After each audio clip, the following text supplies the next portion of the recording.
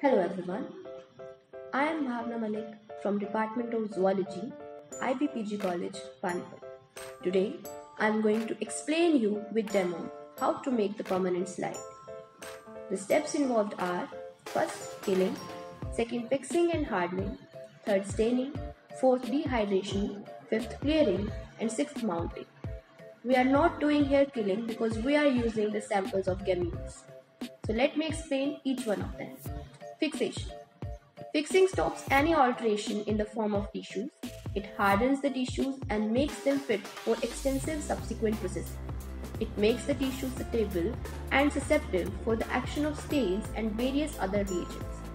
Fixing agents make various constituents and components of a tissue optically differentiated by changing their refractive indexes. Staining. The process of coloring of various components and parts of a tissue for the purpose of clear and absolute differentiation through use of different dyes or stains is called staining. The nature of dyes may be acidic, basic or neutral. Acidic dyes stain the cytoplasmic part, basic dyes color the nuclear part. However, basic or nuclear dye may stain the cytoplasm. For the purpose of undergraduate studies, single staining is done, which may color both nuclear and cytoplasm at the same time. But when required, in combination of two different stains, double staining or three stains, triple staining or even more stains can be used. Now we are going to do the single staining. So what is the process? Here we are using the dye or the stain borax carmine made in 70% of alcohol. So first we are going to pass the sample through 30% of alcohol, 50% of alcohol and then 70% of alcohol for 3 minutes each. After the material has been saturated with the medium, it is put in the stain for about 3 minutes or till the material becomes dark red in borax carmine.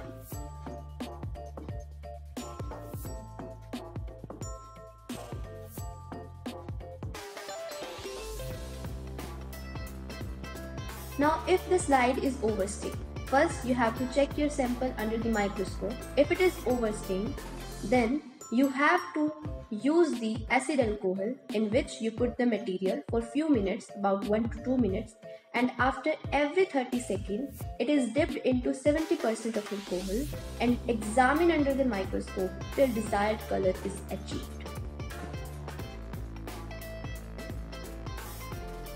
Now dehydration. It is the process of removal of water, as you know from the name. So alcohol is used because the clearing agent and solvent of the mounting medium are readily soluble in alcohol.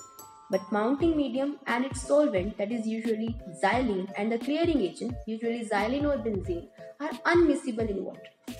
Dehydration is achieved by passing the tissue through different grades of alcohol, by passing them to 30% of alcohol, then 50%, then 70%, then 90% and finally to absolute or 100% of alcohol.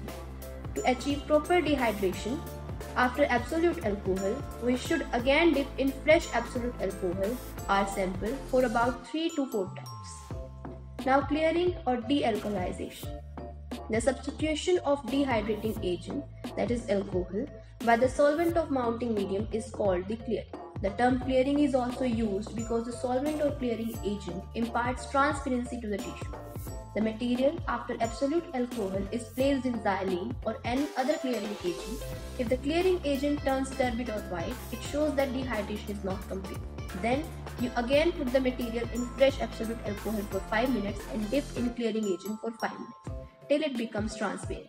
Still, if turbidity appears, put the material for 5 minutes in fresh clearing agent. Last is mounting and labeling.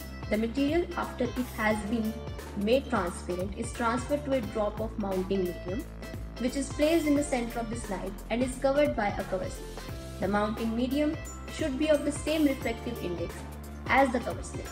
Now put down your name on the edge of the slide and identification of the material on the other edge of the slide and put it under the microscope for examination. Now let me give you a brief demo of this explanation of how to make the permanent slide.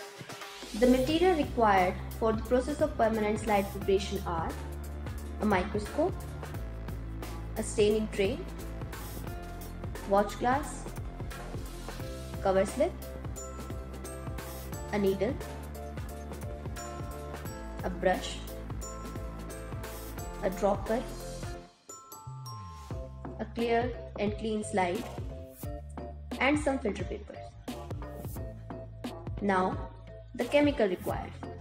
Firstly, we need the sample of the gemmules which are found in the sponges and different grades of alcohol. 30% alcohol, 50% of alcohol, 70% of alcohol, 90% of alcohol, 100% or absolute alcohol, the stain borax carmine made in 70% of alcohol, xylene,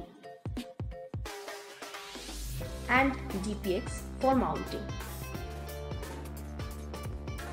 Let's proceed. So first, we take our samples in the watch glass. As you can see here, these are the gemmules. These are the internal buds found in the sponges, some of the sponges.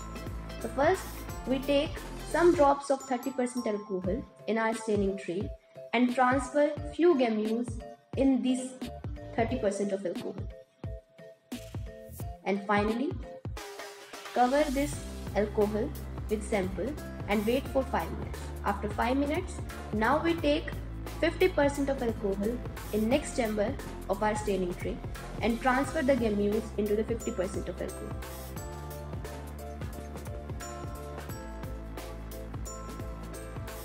Again, cover it and wait for another 5 minutes. Next, take 70% of alcohol in the next chamber and transfer the gemmule sample into the 70% of alcohol.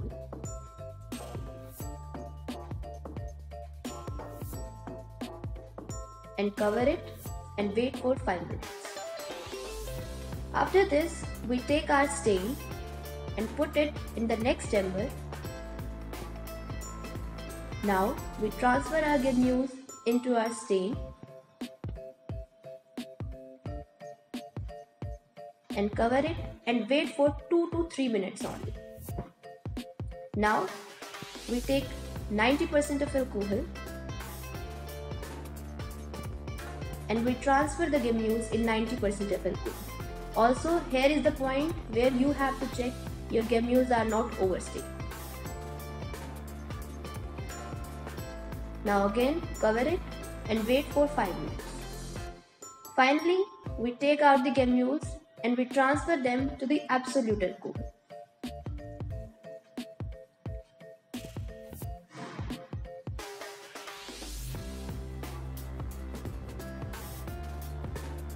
You can see here, these are the gemmules. Now wait for 5 minutes. Now we take xylene, it's the next chamber, and transfer the gemmules into the xylene.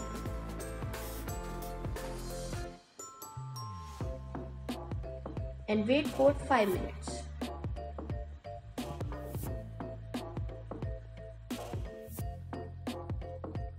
Finally, we are going to take our gemmules onto a clear slide. Place them gently on the slide at the center of the slide with the help of the brush or needle. As you can see here, here is our gemmule. Now give a drop of DPX on it and finally place a cover slip. You need to take care that no air bubble is formed. Gently place the cover slip with the help of the needle. Now observe it under the microscope. As you can see here, here is our permanent slide. You can see the micropyle end, the spicules, outer covering, inner covering, and the archaeocyte cells inside. Hope you are clear how to make the permanent slide and what is the structure of gemmules found in the sponges. Thank you.